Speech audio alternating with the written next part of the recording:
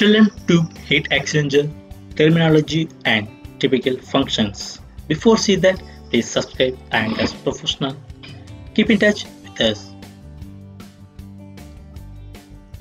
Exchanger heats one stream and cools the other.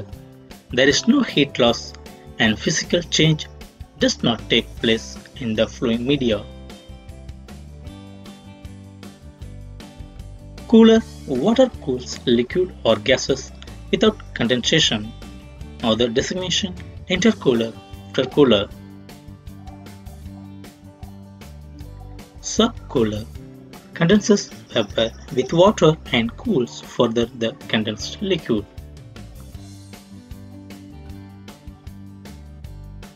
Condenser condenses vapor or vapor mixer.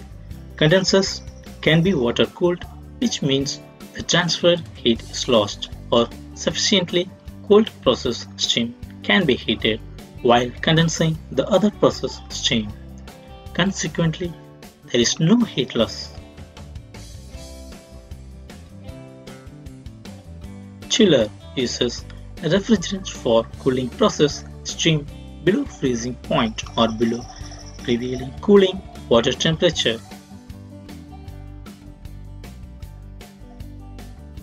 Heater heats process stream generally up to its boiling point and without appreciable vaporization. Heater medium is usually steam or sometimes broth. Other designation preheater.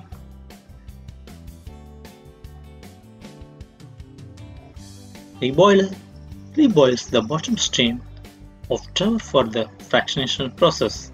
Heating medium is generally steam of a hot process stream.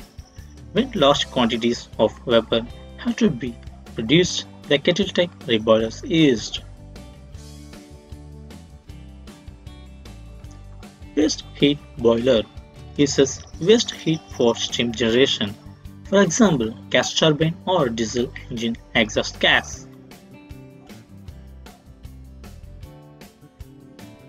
Steam generator uses heat of process liquid or gas for producing steam.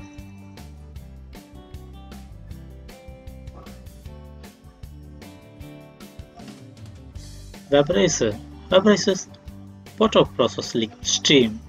Other designation evaporator. Please share with your friends and colleagues. Don't forget to subscribe and as professional. Thank you.